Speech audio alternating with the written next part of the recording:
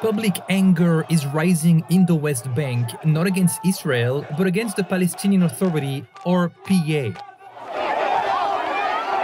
For days, protesters have taken to the streets, enraged by the death and alleged beating of an outspoken critic in police custody. The PA said Monday it has started an investigation into his death, but the critic's relatives said they'll only accept the result of an international probe.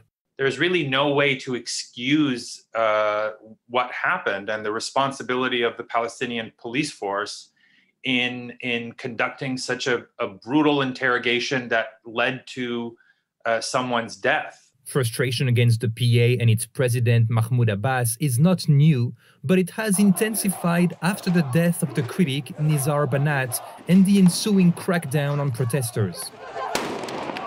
We're all watching videos of police, both in uniform and plainclothes, who are beating protesters, who are snatching the phones of protesters who are trying to document what's happening.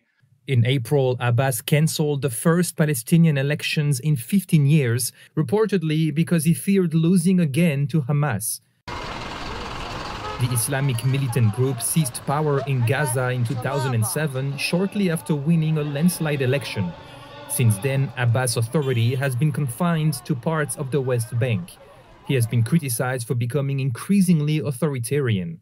And of course, there is no kind of oversight other than civil society, because you don't have a parliament, you don't have a political opposition.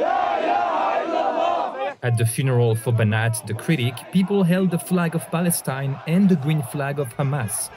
Hamas's popularity has dramatically surged since the recent Gaza war. Hamas, to a lot of Palestinians, at least looks like they're doing something to create a cost for the occupation, whereas Mahmoud Abbas has, in his leadership, have been quite passive. But with the Palestinian Authority clinging to power in the West Bank, it's unclear how Hamas can achieve its goal of becoming the only leader of the Palestinian people. I think a lot of Palestinians would like to promote a new leadership that is much more accountable, that is more representative than either of these two leaderships that they've had. The US, Israel, and the EU all prefer the unelected PA to Hamas, which they consider a terrorist group. They have invested for decades in the PA to keep the region stable. But as the Gaza war, Jerusalem tensions, and the uprising in the West Bank shows, that approach seems increasingly unstable. Ben Chamisso, Newsy.